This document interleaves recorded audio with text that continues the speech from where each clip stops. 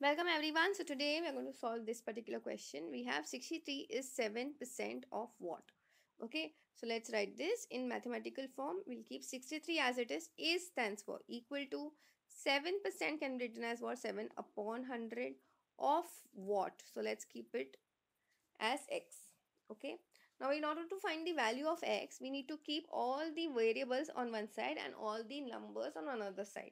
Okay, so here since there's 100 getting divided, we'll multiply by 100. Now here I'm multiplying by 100, so obviously here also I'm multiplying by 100. Okay, and this 100 and this 100 gets cancelled. Now there is also a 7, so let's divide it by 7 on both sides. So this 7 and this 7 also gets cancelled. So now here on your LHS I can say 7 ones are and 9s are gets you 63. So 9 into 100 will get you what? 900, and that, my dear friends, will be the value of x. But let's see whether that is the exact value.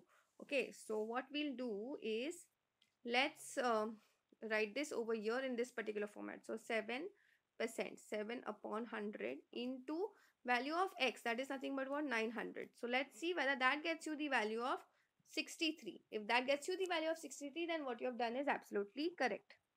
Now these two zeros and these two zeros are getting cancelled, so what you're left with is just 7 into 9, that gets you 63, and that, my dear friends, is a part of your question. So that's how you can figure out whether the value what you have done or what you have got is absolutely correct. Okay, so that's it for today. I will see you in the next video.